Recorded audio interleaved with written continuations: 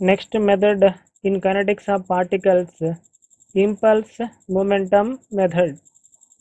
So what is impulsive force? So impulsive force definition. Impulsive force is defined as a large force which is exerted in a small interval of time during collision. So impulse is nothing but a large force applied in a short interval of time. So impulsive force I equal to impulse force into time interval. So I equal to F into dt, where F is impulsive force, dt is time interval. So next one, examples of impulse. First one, when a batsman plays a shot for 6, a force acts on a ball through a bat for short interval of time. We call that force an impulsive force. Second one, when a bullet strikes a glass, an impulsive force acts on the glass. Third one, while playing caroms, the striker hits the coin for a very short time but sends it to the pocket.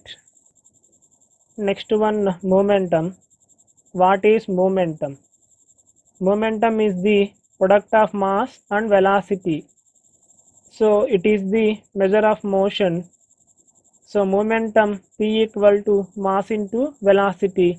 So P equal to mv. M is mass, v is velocity. Impulse momentum equation. Let us consider a body of mass m.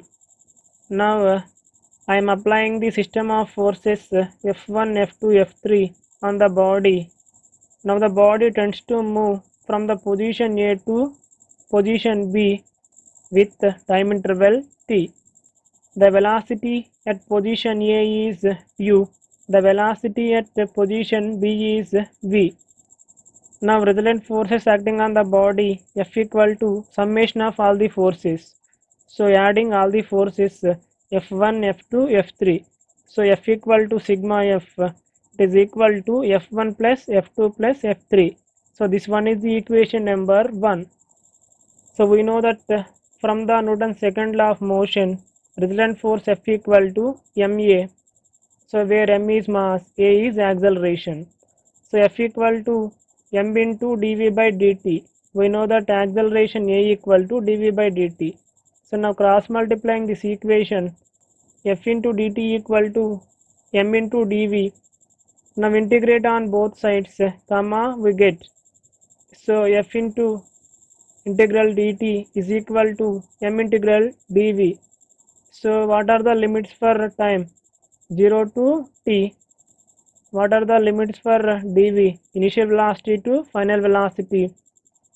F into integral dt is equal to m into integral dv. So now what is integral for dt? T.